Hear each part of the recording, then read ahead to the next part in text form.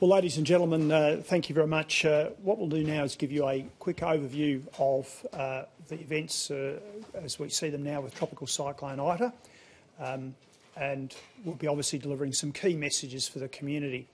Now, Tropical Cyclone Ita is currently heading towards the Far North Queensland coast, up on Cape York, and it is heading towards an area of the coast that is relatively unpopulated. But it is the case that if you look across the communities there are around 9,000 Queenslanders who will be directly impacted by this system. And it is a significant system, and that's why we're taking it seriously. It's expected that Tropical Cyclone Ita will cross the coast north of Cooktown sometime around 10 p.m. on Friday night. Now, that could vary by 2 or 3 hours either way. And it is expected to hit the coast at around a Category 4, maybe Category 5 intensity. It will then turn more to the south, diminishing in intensity and heading down inland, down Cape York towards the Atherton tablelands. I'll now ask Mr Webb from the Weather Bureau to just talk a bit about some of the specifics. Before he does, though, I want to stress the big concerns that people need to be preparing themselves for are storm surge, which means in low-lying areas, water much higher potentially than normal tides, potentially 1.5 metres higher than the highest tide you would normally ever see, 1.5 metres, and that could be all the way down the coast through Cooktown to places like Port Douglas. That's the worst case scenario at this time. But the other big concern, of course, will be the normal high winds that can cause debris flying around, which people need to prepare for, and finally, of course, very intense rain, causing quite severe local flooding. We could see hundreds of millimetres of rain in certain catchments, fast rising rivers and creeks, and also the problems in some suburban areas, potentially as far south as Cairns. So I might now ask the BOM to say a few words on the back of that, and then we'll talk a bit more. Thanks, Premier. And good morning, everyone. As the Premier said, the severe tropical cyclone Ita, sitting well off the coast of the northeast Queensland at the moment, moving towards the coast, expected to intensify later today into a Category 4 system, with wind gusts strengthening further, with wind gusts approaching 280 kilometres per hour. That puts it in the high end of a Category 4 system as it approaches the coast. As the Premier said, at this stage we're forecasting Category 4, but we're watching closely for any signs of any more rapid development. Severe tropical cyclone Ita, that would put it in a similar category as Cyclone Larry from the mid-2000s, and slightly weaker than Cyclone Larry as it approached the coast as well. Very strong system and significant damages as it approaches the coast.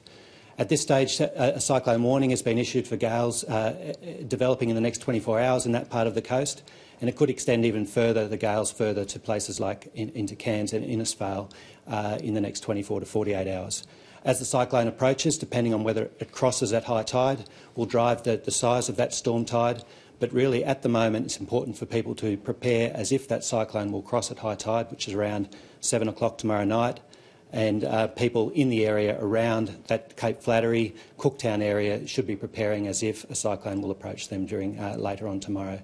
A significant system and one that preparations have well commenced.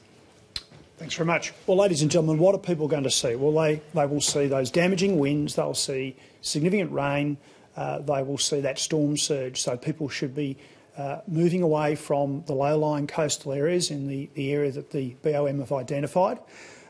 We're particularly, of course, confident that the local communities themselves, the mayors and the councils and their local disaster management groups are working well on that issue right now. But there are potentially people camping in areas along that coast.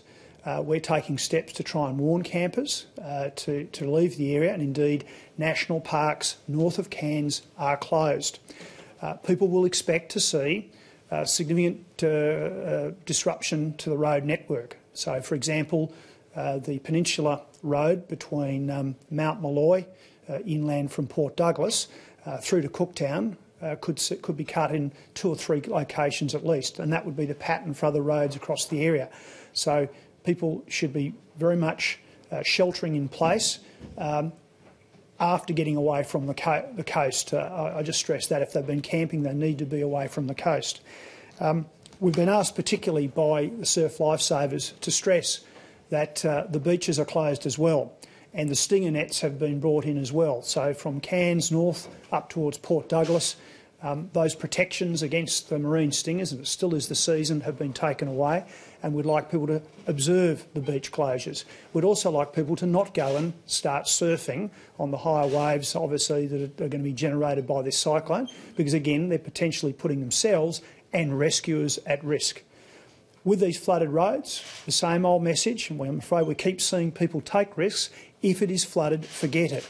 It is not worth putting your life at risk, and again, rescuers at risk if you go through those flood waters. I'm going to ask Deputy Commissioner Pointing to say a few words in a moment about the positioning of resources and personnel to support these communities. Before I do that, I just say that I will be heading north. I will be going to Cairns and potentially Cooktown today, and my objective is to ensure that those local disaster management groups, those mayors and councils, SES people are getting the support that they need from state government and other agencies. So, ladies and gentlemen, that's a bit of an overview. I'll now cross to the Deputy Commissioner. Thanks, Premier. Good morning, everyone. Well, to manage this event, we've appointed Deputy Commissioner Goldcheski as the State Disaster Coordinator, and Steve's working full-time on this event as we speak. The whole disaster management system has been kicked into gear to manage this event, and we've deployed senior officers to Cairns to assist the disaster management group. Now, importantly, the disaster management group in Cairns is working with all those local disaster groups who are either leaning forward, who are actively planning for this event. That includes considering evacuation of vulnerable persons, and in some cases that has started. Places like Lizard Island, for example, have closed down and evacuated. The positioning of fuel and air assets is also underway, and of course liaison with all our partners in disaster management, whether that's the ADF or the Fireys or the AMBOs, is all well underway. So very much the operation at the moment is very much about preparation, and all that needs to be done is being done. Thank you, Premier. Thank you, Brett. Look, again, just to stress, the essential messages right now is you've heard from the BOM where the cyclone is expected to cross the coast. These things can change, but they're getting more and more certain about this track, and we know that it's a very intense system. The storm surge is an issue, so people can expect a potentially much higher water than normal highest tides. They can expect severe flooding. They can also expect, of course, the normal problems from the very high winds, 280 kilometres an hour, the debris that flies around. People in the far north are used to these things. I'm sure that they will all be taking the necessary actions to secure material around their homes and buildings, that they will have bottled water and the like and food set aside, and that people will have a medical kit. I also say to people that they could expect that the power in certain locations could be out for 3 to 4 weeks, and impacts on telecommunications. But again, I know the people of Cape York and the far north understand that and are used to dealing with these sorts of things.